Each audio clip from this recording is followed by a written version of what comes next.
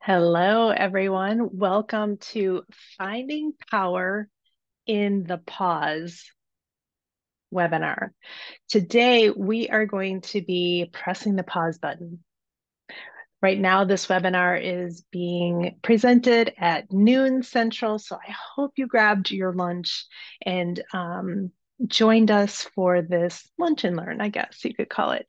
So finding power at this stage of the game means that you are reclaiming what you believe, what's most important to you, what your values are, so you can be headed in the right direction, your direction.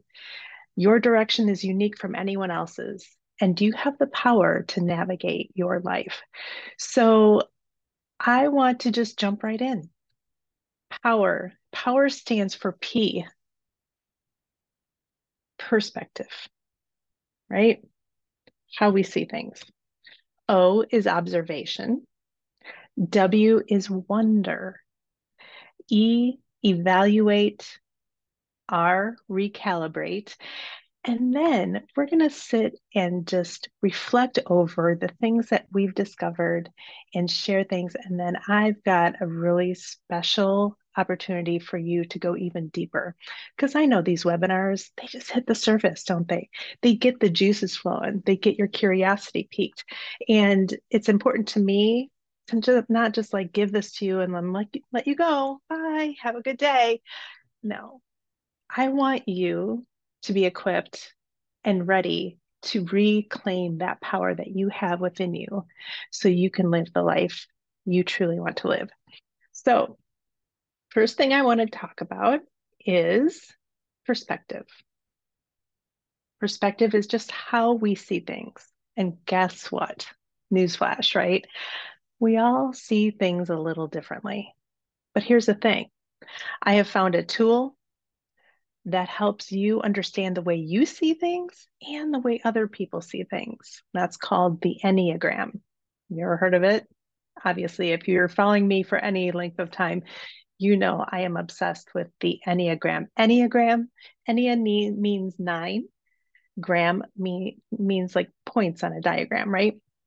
So the Enneagram talks about nine ways, nine perspectives of the way we see things. So, which type are you? Do you know? You can always take the Enneagram test. I'm going to put that link in the chat here. And let's see, my notes. The Enneagram test. My Enneagram test is different than other Enneagram tests you might find online, but we will all agree, those of us who have created Enneagram tests, they're not 100% accurate. That's why I always offer a free consultation to confirm your type, to clarify anything, answer your questions, because it's important to me that you are on the right path, that you've got your right type, because that's your starting point. So, anyway, perspective, how you see the world, how other people see the world. There's no right or wrong, right? And so, the way you see things today is different than the way you saw things when in your 20s. So when you're taking that Enneagram test, I want you to think back to in your early 20s. What were you like? What did you enjoy to do? What did you do when you hung out with your friends?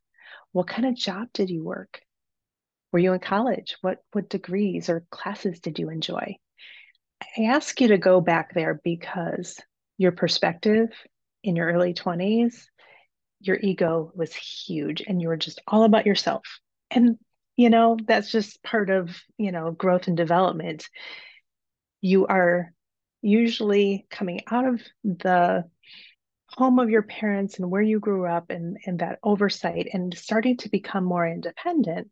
And so it's all about me. What do I want to do? What do I like? And we just kind of instinctually and reactively do the things that we like to do, the things that we find pleasure with. So think back when you're taking those tests. How did you see yourself? How did you see the world? And a lot of people ask me, can your Enneagram type change? Because I'm much different than I was in my 20s. It's true, right? Enneagram core type does not change, but we change. And sometimes it's hard to see through things that we've been through, trials that we've been through, situations, life, career, all that stuff gets clouded and in the way of who we truly are. We also have been listening to messages of who we're supposed to be. And in our early 20s, we're usually in a place of doing what we want to do. And it's a little closer to who you truly are. So, those core motivations, what lights you up and what scares you to death, look back to your early 20s. You will notice a pattern. You will see things that are in your life now that will resonate and kind of, go along with the pattern of your life. And so those are the how you want to kind of answer those questions when you're taking the test. Once you get that perspective, your perspective, you will learn how to understand why you do what you do. You'll understand what trips you up. You'll learn to love and accept yourself better. Sometimes we struggle with that. We know the stuff that we've done, we know our thoughts in our head, and we can be hard on ourselves. So the Enneagram helps you stay focused and say, oh, there's nothing wrong with me.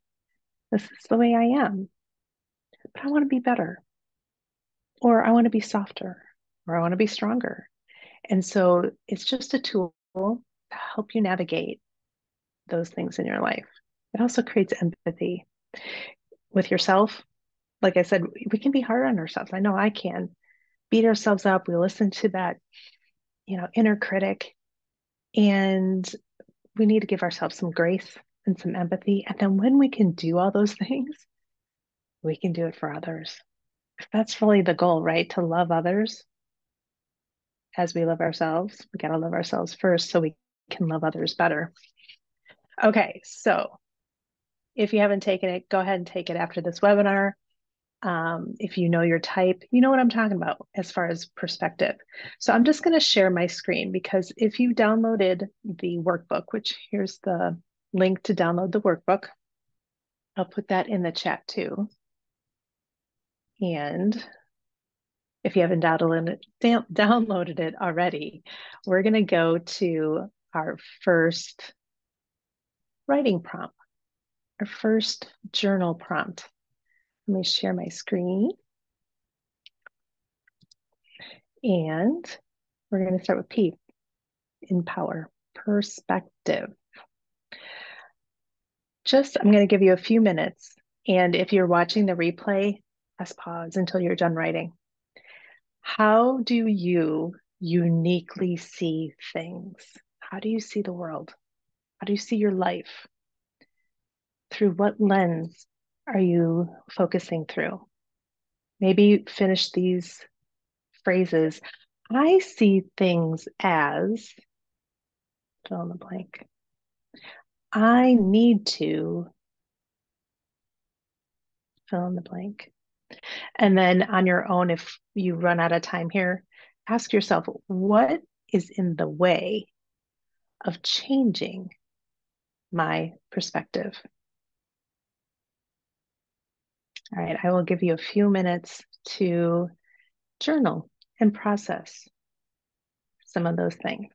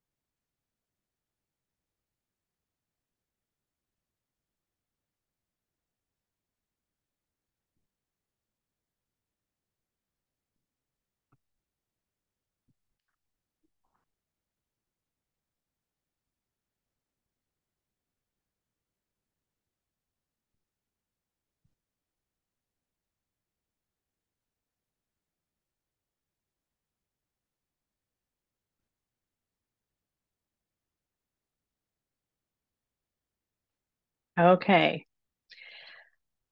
take your time, come back to it. Use those prompts even like once a month because things change. You can even use your perspective journal prompt to help you understand a particular situation. Am I seeing this correctly?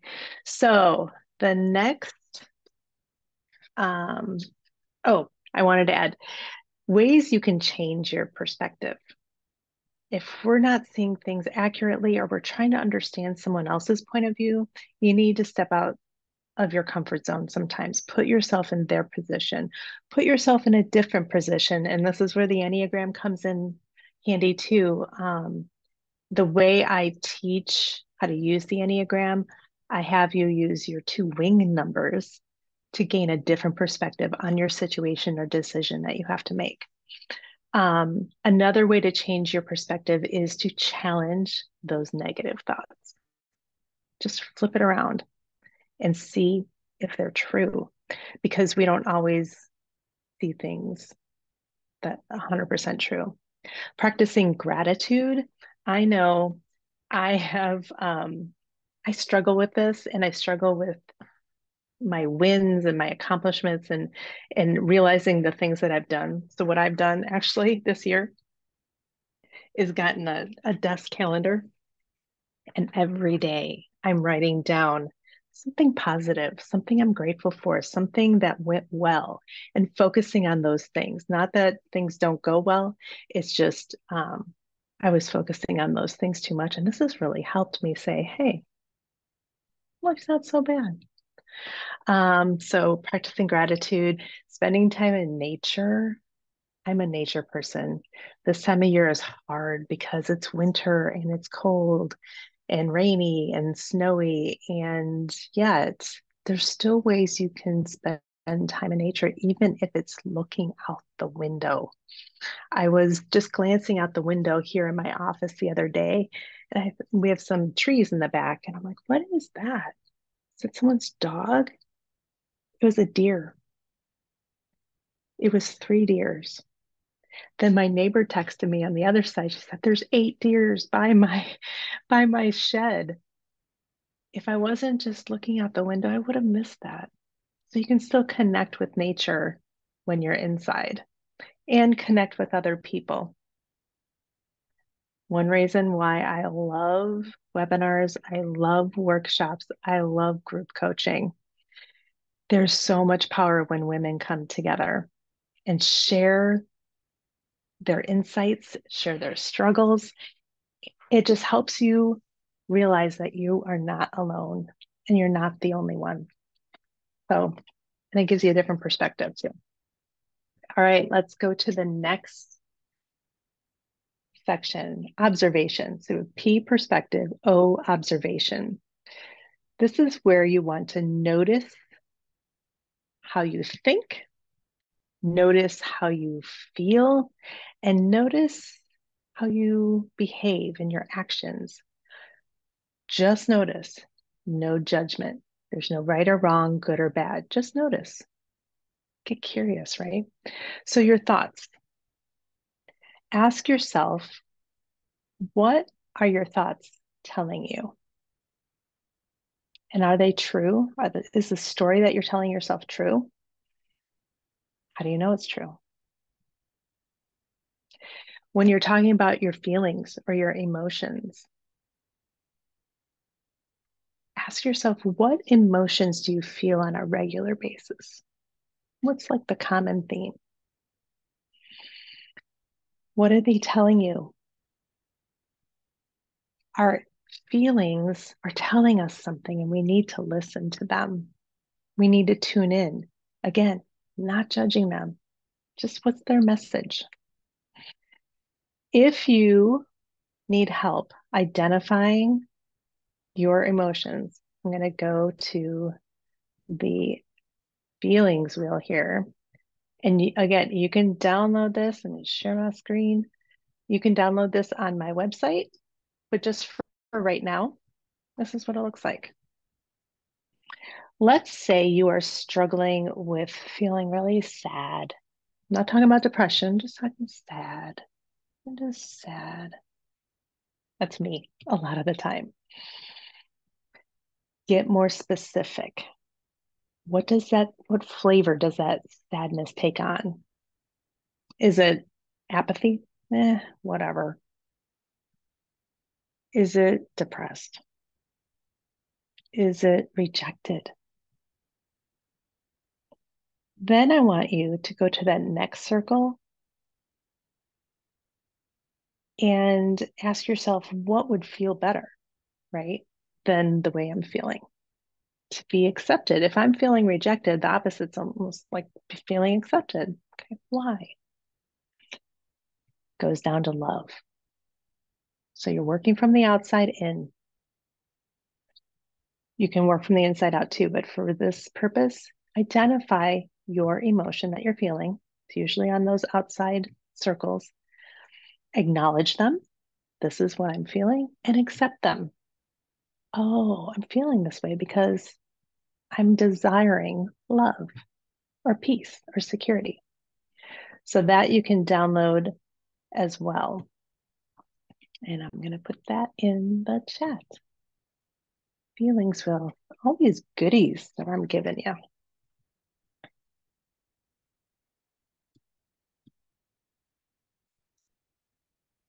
Okay, there's a Feelingsville. All right, so we've got observation. Notice your thoughts, your feelings, and your actions or behavior. I'm going to give you some time to journal, share the screen again, and I'll see you in a bit.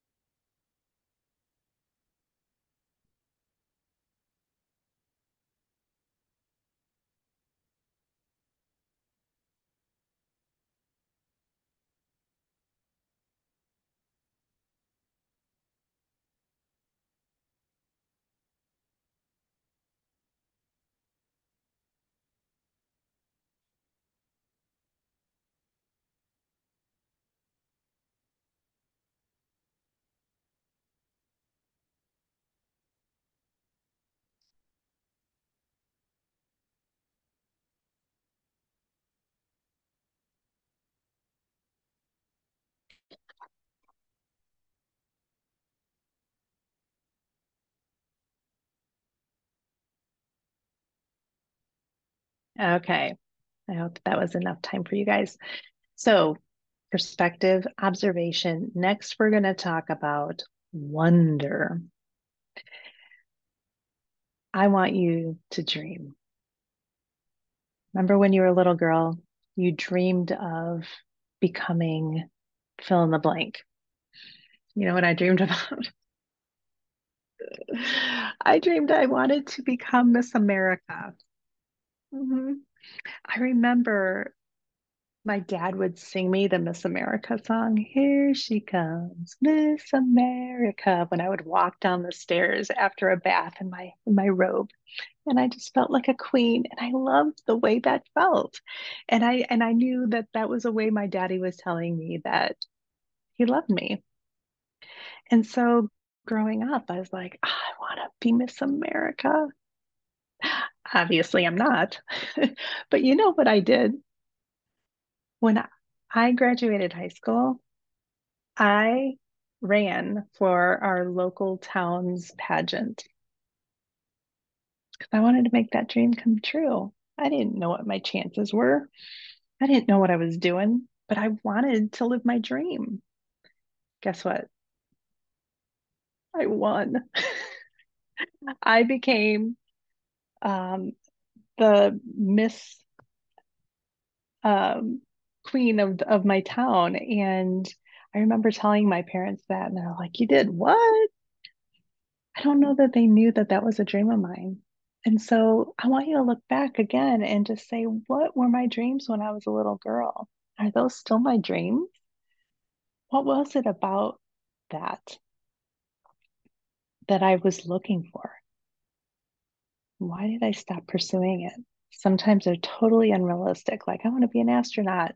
Not many people get to do that. But what if you were? What if you did pursue your dreams? I wonder what would happen. I wonder if you did achieve those goals. What if you fill in the blank, right? You can also ask it the other way too.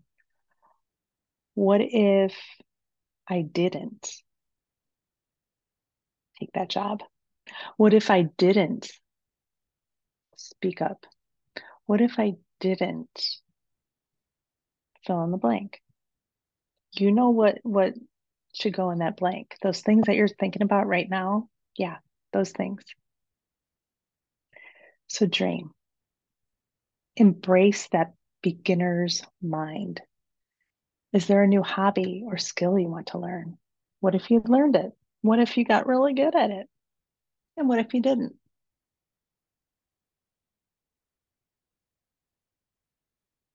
What if you could do that thing that you've always wanted to do?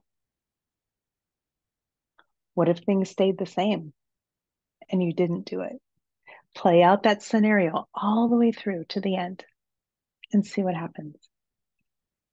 Okay, share my screen again. Observation to the next one. There's the feelings wheel again. We're going to go to wonder. Just get curious. No judging. There's no right or wrong. There's no foolish. Just dream for a little bit.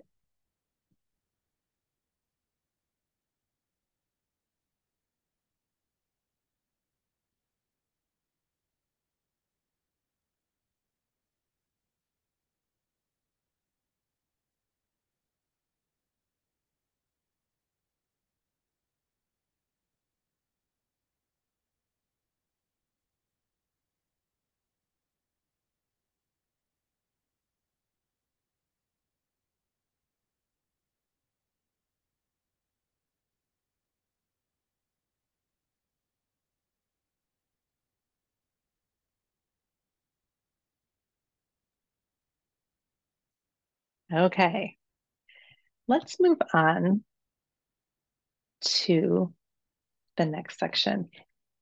We did perspective, observation, and wonder. Now it's time to evaluate. This is when we start questioning things, right? I want you to use this method. Explore, end, and extend. What are some things you need to start doing? We're still in January of 2024. We're in the new year. You may have started doing something. Part of your New Year's resolution, um, goals, word of the year, whatever it is. What did you start doing? What do you need to start doing? Do you need to start exercising more? What do you want to start this year? Do you want to start a support group? What do you need to stop doing? What needs to end? Is it complaining? Is it people pleasing? Is it an unhealthy habit? What needs to end? And what needs to extend? What's working? What's going really well and you want to keep on going, right? Double down on that. If it's bringing you joy and fulfillment, you know you need to keep doing it. So extend that. So, what do you need to explore and extend? I'll give you a couple minutes to journal. Share screen.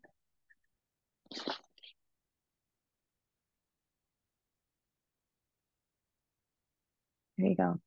Evaluate. Explore, end, and extend. What do you need to start, stop, and continue doing? And then in your own time, you can ask yourself, what is one small step I can take right now? For example, one thing I started doing this year was exercising more. Now I don't exercise that much. I do a 10-minute yoga every morning. I like walking. I like hiking. It's just hard to do in the winter. But you know what I did? I started adding time to my yoga practice. So now I do 15 to 20 minutes. It can be that small of a step, right? Take a minute to journal that down. Press pause if you're watching the replay.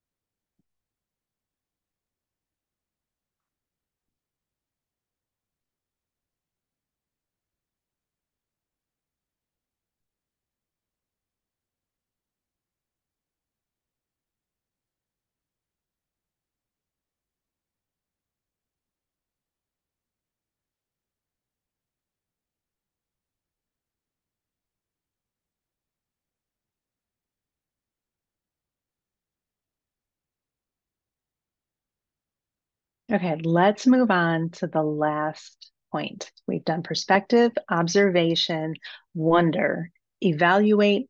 Now we're on to recalibrate. I like to think of fine tuning an instrument or adjusting something to make it work at its best, right? So now that you're more aware of what needs to happen, like in this last um, evaluation section, how are you going to make it happen? What are you going to do? What are your action points? What changes do you need to make in order to perform and live your best life? What things aren't resonating anymore? Those things that need to end, do it, end them. Is it your career that you used to love and now it's the biggest stressor of your life? Is it the people that you're hanging out with? They're just not bringing out the best in you, and you need to find a new group of people. Relationships can be really hard sometimes. There are habits in your life that are preventing you from reaching your goals, and you need to adjust that. What have you given up doing that used to bring you joy that you're not doing anymore? Bring those back in, right? Invest in yourself. Prioritize what you value. Prioritize yourself. It's hard to do. I mean, if you made a list of all the people in your life, where would you be on that list? Would you even be on the list? Get yourself at the top of that list. It's not selfish because you want to be with those other people. You want to serve those other people with your best self. Get yourself up there. Learn to say no. That's something you need to adjust a little bit and understand when is it a good time to say yes and when's a good time to say no. Get rid of distractions. This is my number one distraction. Well, there's my granddaughter. She can distract me anytime she wants to. But the phone, social media, it's hard to put that down. But imagine what would happen if you did. What's one thing you can do today? This is our last screen for this journaling section. And let me go back here, evaluate, recalibrate. I need to change the way I fill in the blank.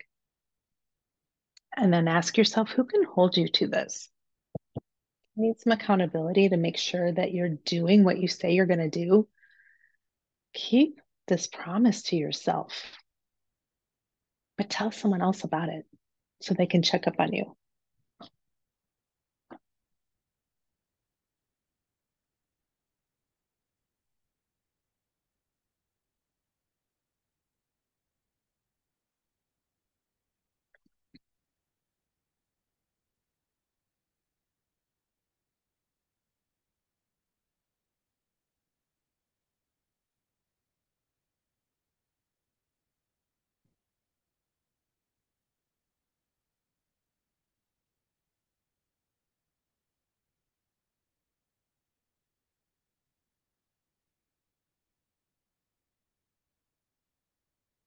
Okay, so that's finding power. You feeling more powerful now, more confident, more equipped to do the things you want to do and live the life you choose and not the one people have been telling you to live. I would love to hear back from you guys what you took away from this portion of it. And like I said in the beginning, I don't want to, let me stop sharing. I don't want to leave you hanging. I don't want to say, here's this information, here are these journal prompts. You took a half an hour for yourself. We still have another half hour if you'd like, because this is where the rubber meets the road. This is where the true change happens when you go that next level deeper. And when you're ready, it can have a transformation. You can have transformation. I mean, you can look back at today, a year from now, and say, who was that? And I'm so glad that I invested in myself. So I wanted to share something with you. I have a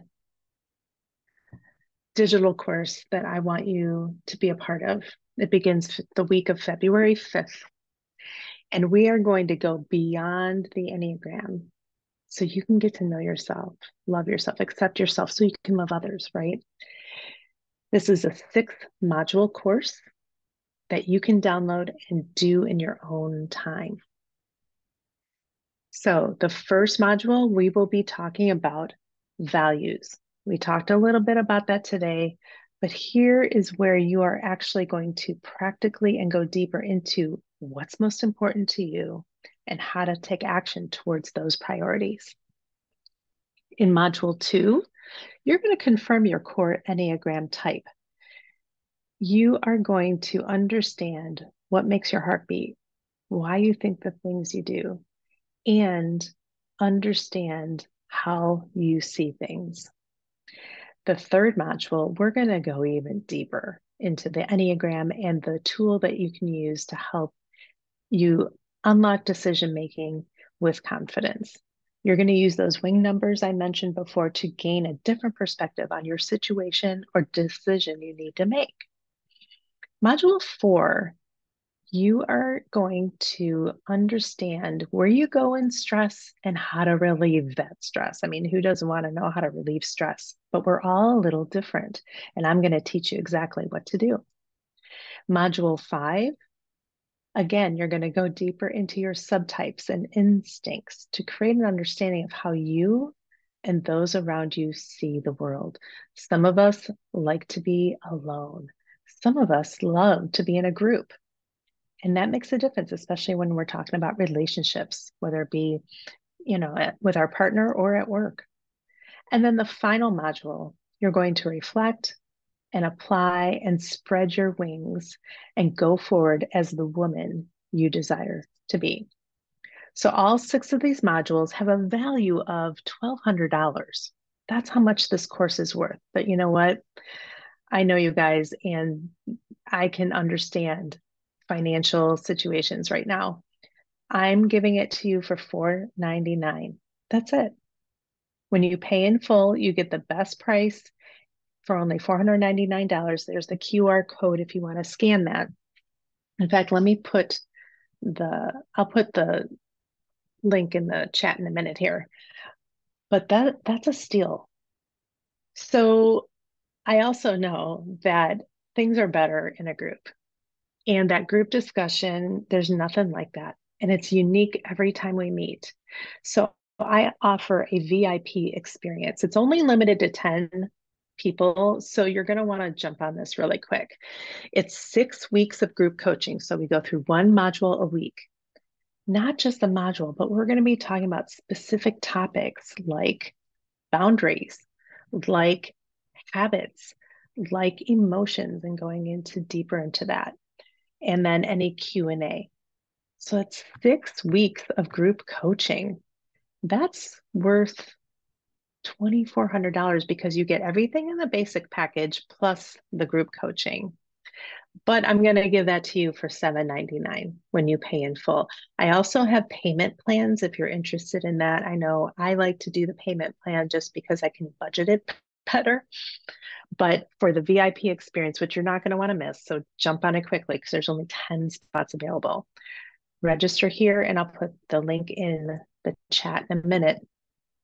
All you do is go to my website. Choose which one you want. You want the basic pay in full or payment plan, or the VIP pay in full or payment plan. And that'll bring you to the checkout page, the payment page, and it's that easy.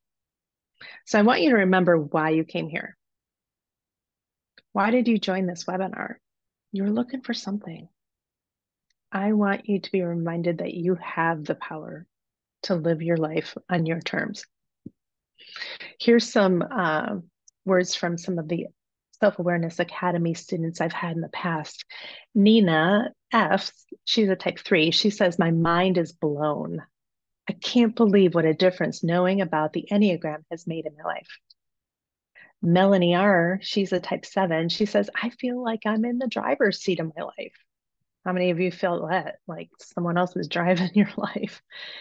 And Jenny P, she's a type 9. She says, I love the idea of being able to do this course at my own pace and refer back to it. That's right. You get this course forever. You download it, it's yours to keep. So what are you waiting for? Are you ready? I'm here for you with any questions that you have. I'm going to stop sharing my screen and let me put in the chat. Oh, let me put in the chat that link for Self-Awareness Academy. This is the third time I have offered this. And every time I'm learning something new.